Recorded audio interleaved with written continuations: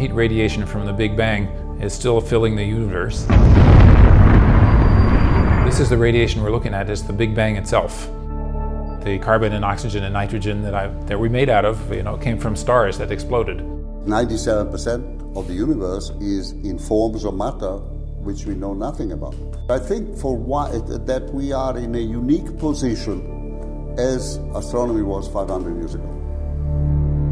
We're only a fraction of the way through what we think is the normal life history of the universe, and we know it's going to keep expanding at least for 150 billion years. The sun becomes a star and it dies away, right? And that takes 10 billion years. It changes your perspective.